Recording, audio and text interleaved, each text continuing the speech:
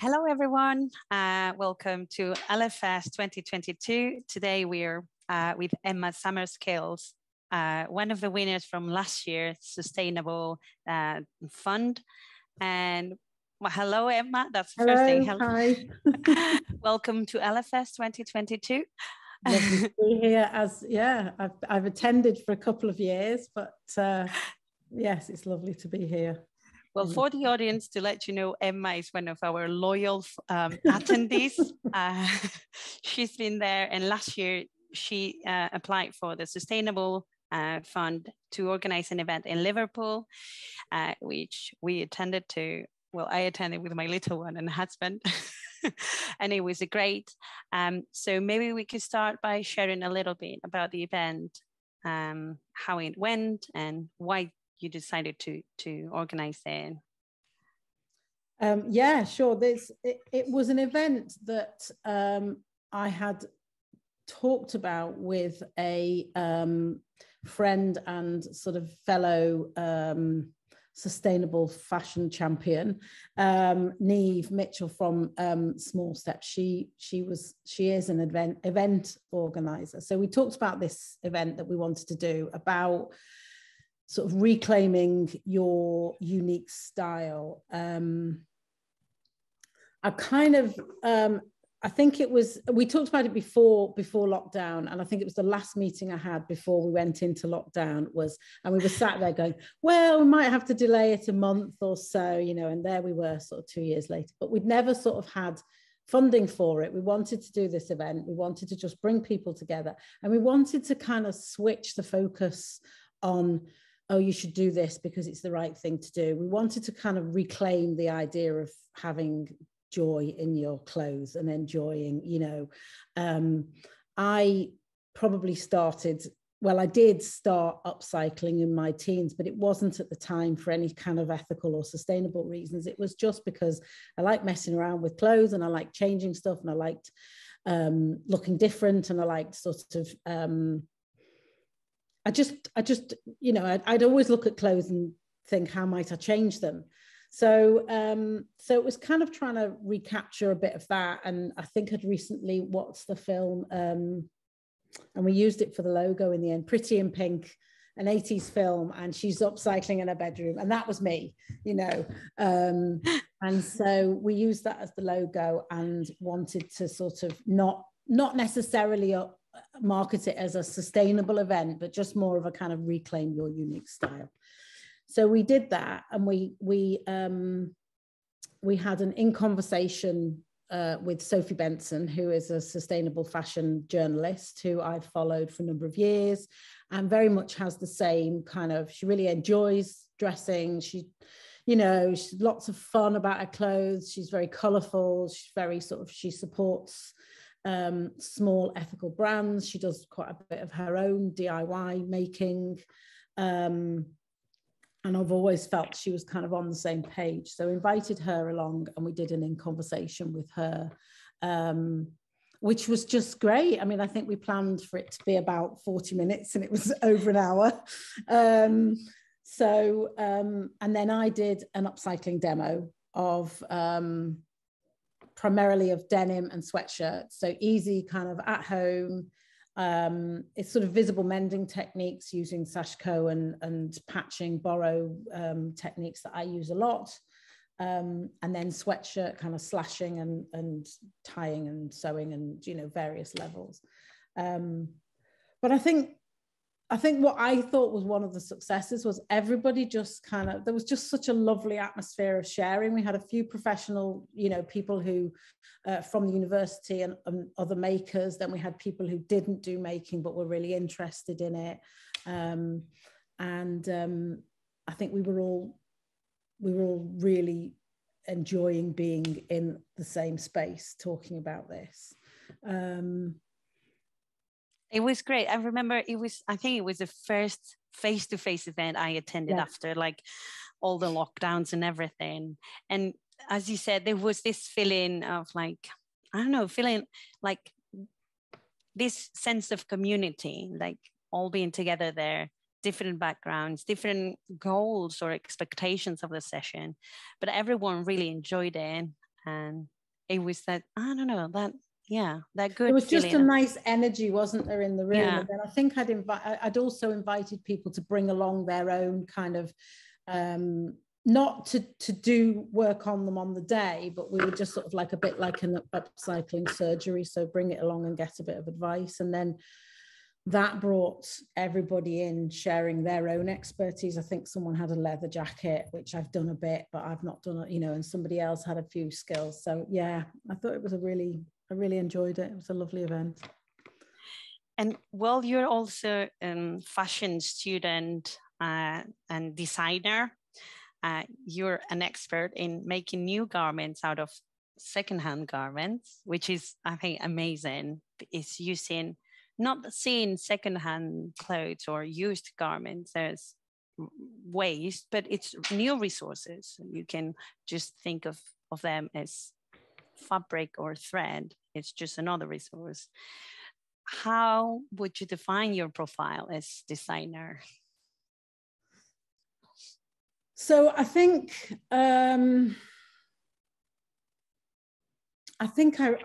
wrestle with this myself, to be honest, and even down to the name. So because I think I don't identify myself with fashion as an industry. So I'm a fashion designer, I'm comfortable with fashion designer or textile artist, or because I do like, I've done a few exhibitions now, a few sort of installations, which are more about kind of showing the process of clothes making. I would say I'm very influenced by Japanese culture, Japanese shapes in garments. You can probably see some kimonos and square shapes on the back wall here, because I've done sort of zero waste exploration in the past. And obviously, if you've got a square piece of fabric, it's going to lead to sort of square. And so I've looked at kimonos and that sort of thing. And I love kind of how things drape on the body when they're from square shapes. I will never look at a piece of clothing and think it's ready for the bin. I just can't get my head around the idea. I've always rummaged through my mum's kind of, jumble pile when, even as a kid, it's like, you can't be throwing. I was there yesterday at my mum's and she said, I've grown out of this, I've grown out of that. And I took half of it away with me and, oh, my daughter will wear that. And, and so, I think it's just twisting, isn't it? The idea of waste. It's not waste, or elevating waste into a resource, because it is.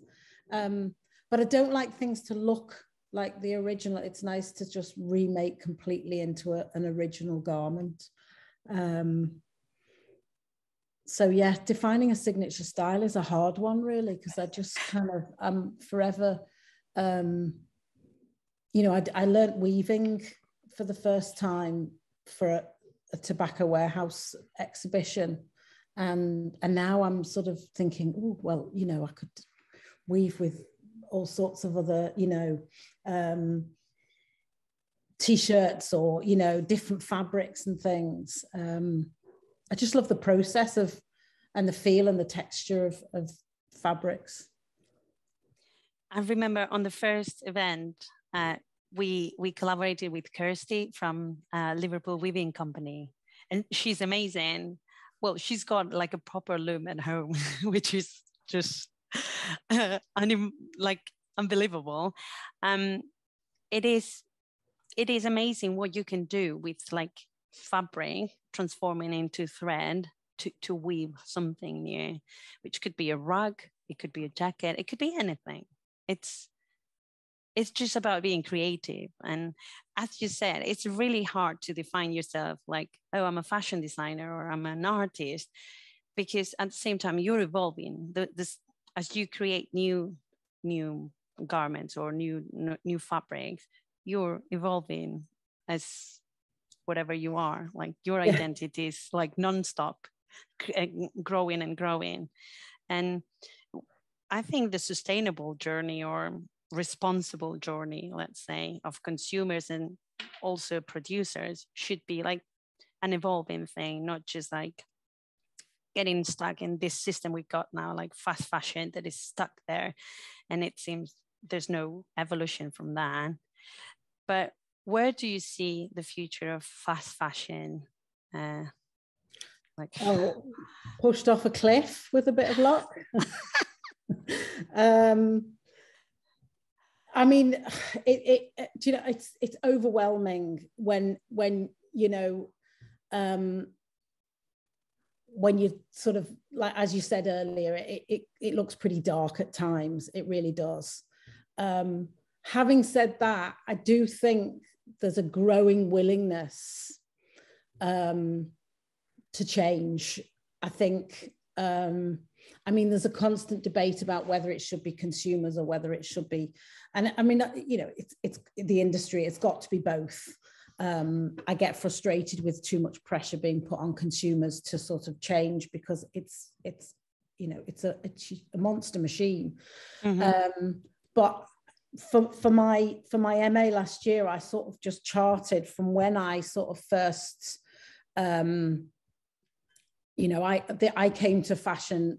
I mean, I came to fashion as a career late. I've been doing it for a long time personally, but I sort of charted the various events, and actually it was really encouraging for me, because I was feeling a little bit, beaten down by the whole thing. But actually, when I looked at it and I realized this sort of sequence of events, there was a growing willingness and a growing move towards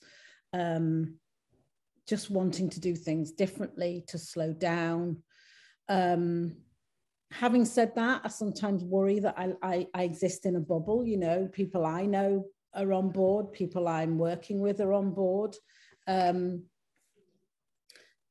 you hear the sort of stories of what is it, Pretty Little Thing being at London Fashion Week or whatever, and all of this it's just, no,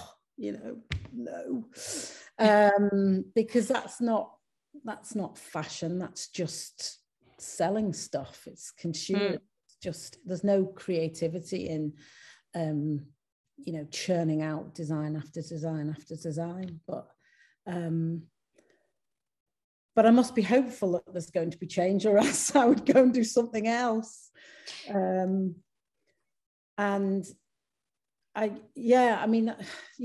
said to me a few years ago, there shouldn't be something called sustainable fashion, because it shouldn't be anything else. Because it can be.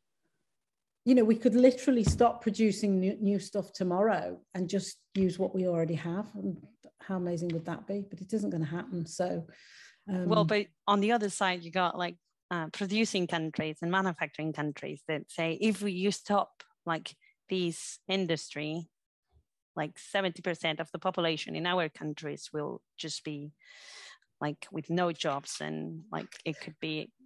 It's really complicated. But we don't have to, we don't have to have those people churning out hundreds of garments a day. Yeah. We can have those same people employed, taking longer per garment, so that we're prepared to pay a bit more per garment. I think, my MA is my dissertation is about sort of reconnecting with the emotional value in clothes. And kind of those same skills, those same people could be used to just work slower on fewer garments, and let's reduce the profit margins, and let's pay those people a decent wage, and the whole, it's just all broken, isn't it? It's just the whole industry is. It's the business model. It doesn't make sense anymore. And especially like if we think that in 20 years, there might be not customers for those brands, because the impact the industry has in the environment, in the local communities, is that big that it's destroying everything. So it needs a complete restoration or refurbishment of the business model to actually think ahead of the future and reduce the impact, because you might be producing clothes for people that doesn't even exist or can't wear them because pollution is that big, or it's going to be too hot to live in most of the countries. So it's just producing for the sake of producing and making profit. Yeah, it's nothing to do with what people need. Yeah. There's no consideration of that at all. We're producing meet somebody's profit margin and somebody's greed. I think it connects with the theme of your dissertation, that emotion behind the clothes. I remember, like, I couldn't get rid of clothes when I was younger because it had so many memories attached to it. It had like all these experiences I had with wearing a shirt, trousers, and dress. It doesn't matter. I remember I was like, no, mom, I can't get rid of this, but it doesn't fit anymore. Well, but I played in the garden with my best friend and we did this. Now it doesn't, people don't have that attachment. It's just a t-shirt you use on a Saturday to go out, and that's it. After that, you get rid of it. And that human side of the relationship with our clothes, it's lost. I mean, if I'm invited out somewhere, my first thought is never, I'll go and buy something new. It doesn't occur to me. I will go to my wardrobe and I will choose something that I've worn before, because if I'm going out for a special occasion, I want to wear something that's special, and things are special to me because, as you've just said, exactly that, the attachment, the memories I have. I have a lot of clothes that are handed down to me that were my dad's or my mum's, or and even, to be honest, even the things I buy secondhand, I kind of romanticize about the story behind them, and I know they're special because of that, and this idea of, oh, I'm going out, so I need something new, I need something different. I mean, that I don't know how that will change, because that is also fueled by Instagram, and no, I can't be seen twice in something, and but again, I guess it's just high profile people doing things differently. I mean, there are some coming through, and it's just kind of those influences, really, hopefully, that will start to change the mindset. I mean, my daughter is 14, and I think her age group are starting to question it much more. She certainly, I mean, obviously she's influenced by me, but she loves experiment. I sort of grew up in the 80s, and and I love all the experimentation, and and I love it when I see someone in the street, and I don't really, it doesn't matter how ridiculous they look, or if it doesn't, if it's not my taste or whatever. I just love the idea that someone's experimenting with their look and they're trying new things. And I think we need to get rid of that fear of being judged for kind of, and that's unfortunately what this social media culture is, kind of, where everybody's commenting on everybody else. It's like, just live in your own world and do your own thing, sort of thing. And it'd be nice to go back to that, I think. Yeah, it looks like social media is creating this uniformity. We're all the same, and we have to be the same. If not, you won't fit in. And to some extent, that separates you from society or mainstream, which can be good sometimes, and especially when you're creative and you enjoy playing around. But other times, like, it's really hard to feel excluded from that,